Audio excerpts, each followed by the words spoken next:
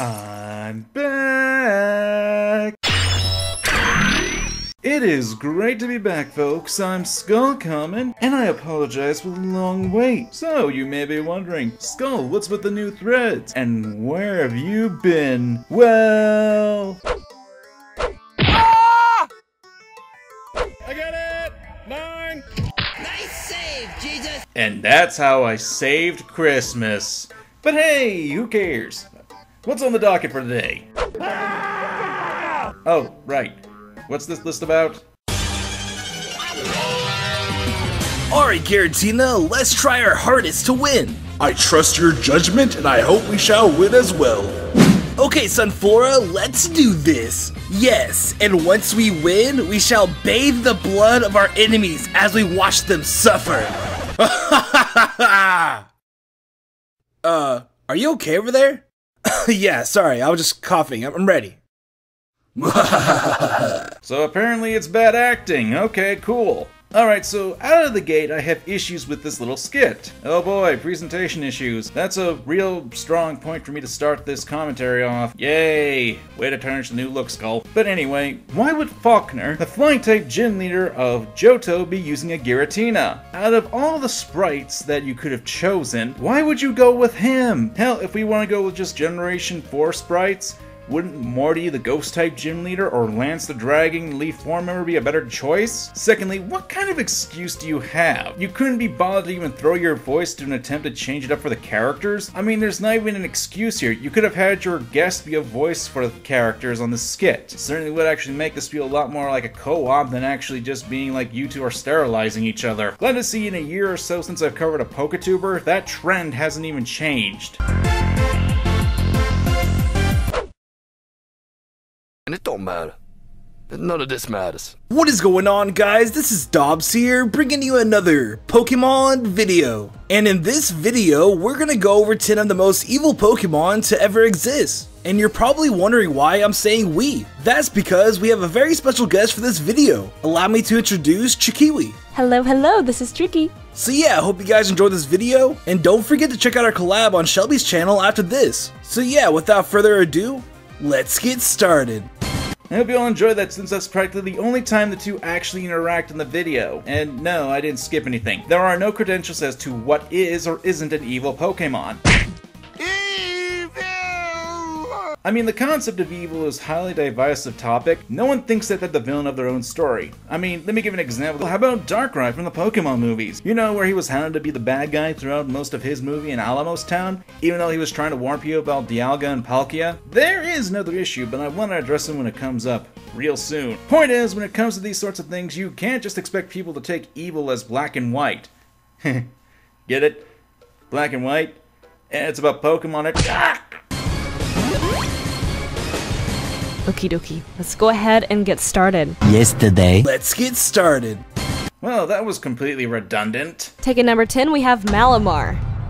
This creepy dark psychic Pokemon definitely deserves a spot on this list because it's absolutely psycho and will stop at nothing to make your life miserable. Let's look at lovely Malamar's Pokedex entries. It wields the most compelling hypnotic powers of any Pokemon. It forces others to do whatever it wants. It lures prey close with hypnotic motions, then wraps its tentacles around it before killing it with digestive fluids. Well, that's lovely. It takes over your mind and then it melts you. When it comes to strong hypnosis, there's an endless number of people who utilize Malamar for their nefarious deeds. With that in mind, who's to say that Malamar doesn't use its hypnotic powers in a defensive manner to protect itself? From people who want to use Malamar or predators who want to eat it. Which leads into the second problem. It needs to eat. Yes, you can say the way that Malamar eats its food is less than satisfying to think about, but that shouldn't really be a factor as to why it should be evil. After all, in the real world, there are creatures that do pretty much the same thing. There's nothing really inherently evil about a creature eats its prey. Otherwise, then everyone who eats meat would be considered evil. And I wouldn't make this much of a problem, except Tricky says this later in the video. I know that there's a lot of carnivorous Pokemon, and just like real animals, there is a food chain.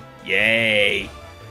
Oh, but this leads into the problem that I alluded to earlier. In the Island of the Giant Pokemon episode in the original anime, it is mentioned that no Pokemon is actually evil, and that the villain's Pokemon do evil things because their trainer does evil things. Well, Malamar don't give a crap about any of that. In episode 19 of the X and Y anime, a psychopathic Malamar devises a plan to manipulate all humans and literally tries to conquer the world. It kidnaps an Officer Jenny and forces her to pretty much be its slave. Then it hypnotizes pretty much everyone in the episode so they can work towards its harmful plan to overthrow humanity. What a nice squid thing. They have no human influence, they just want to manipulate, hurt, and roll over everything. You could just look at its face and tell, this thing is mean.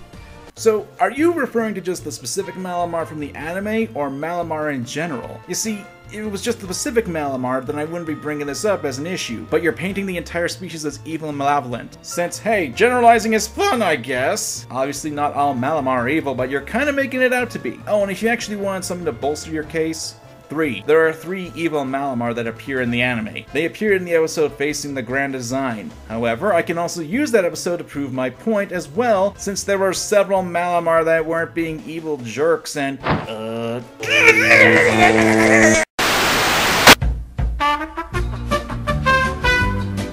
Yes, look at the evil Malamar gathering food for Pokemon and being friendly, truly the pinnacle of evil. Like I said, this wouldn't be an issue if you just said it was the specific Malamar, and not just Malamar in general. Well, Malamar don't give a crap about any of that. Striking in at number 9, we have Houndoom.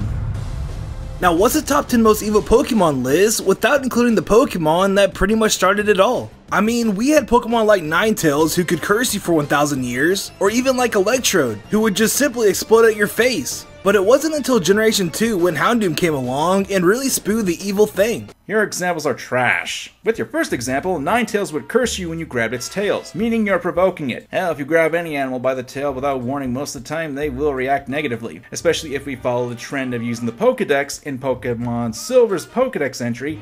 It needs its tails since they're what supposedly keep it alive for thousands of years. Frankly, I'd be a little bit mad if you were messing with the one thing that was keeping me alive too. Now, I say supposedly because, as a lot of people already know, and as I've stated earlier, you can't really trust the Pokedex, because there's a lot of conflicting data in it. A prime example would be Electrode. It explodes when it's bored, it explodes because there's too much electricity in it. So it leads me to believe that you can't really trust the Pokedex because there are several different reasons for why an Electrode would explode. And if you didn't know, the dark typing in the Japanese games is actually called the evil type. So Game Freak basically declared all these Pokemon in Generation 2 as evil. No.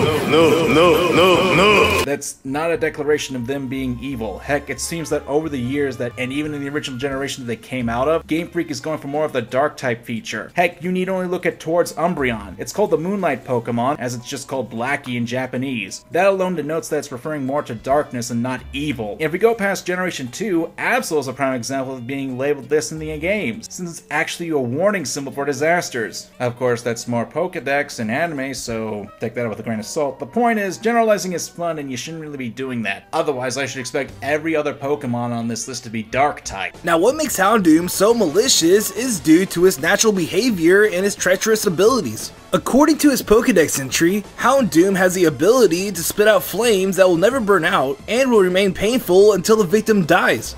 Excuse me? Where in the world does it say that? That the flames are never gonna go out? I've never seen anything like that in the Pokedex. So where are you getting that from is really weird. In addition, as for the burn, yeah, I doubt that. When the game's mechanics, like a burn heal that actually does heal burns exists, it actually makes it so your Pokemon isn't in pain anymore. I doubt the burn lasts forever if it can be healed. See, some folks want to argue that the burn heal is man-made and that it doesn't necessarily contradict the Pokedex entry because it might be talking about how Pokemon in the wild may be stuck with an ever-painful burn. 2 words. Rostberry. When a Pokemon can just find one, eat it, and the burn is cured, that Pokédex entry doesn't have much of a leg to stand on anymore, does it? On top of that, Houndoom's overall design just screams evil. Like, for example, its tail is reminiscent of a demon's, and its scaly bones represent death. Not to mention that its Generation 2 sprite just looks downright evil. Hey, you know, that's subjective as all hell, and I realize this is a biased top 10 list, Maybe. But by that logic, I'm evil since I hold a lot of design elements that are similar to Houndoom. Seriously, red, black, white, I have bony structure designs, I have fire as an element. Or how about heroes that have a wicked design to them? I mean, there's Batman, Spawn. They're prime examples. They got bleak and dark designs, yet they're all good guys. I mean, it's kind of shallow to base a Pokemon based on its looks to be evil. In addition, the sprites make it look evil. Breathing fire and about ready to bark. Okay. Also, if you did want a reason to actually bolster your strength, you could have easily brought up the fact that it was based off a Hellhound. So it's safe to say that Houndoom is a Pokemon that you wouldn't want to mess with, but he's only number 9. So let's get on with the video. Actually, here's something interesting. You're not going to bring up any anime references to Houndoom. I understand why you wouldn't, since Houndoom's debut in the anime was this.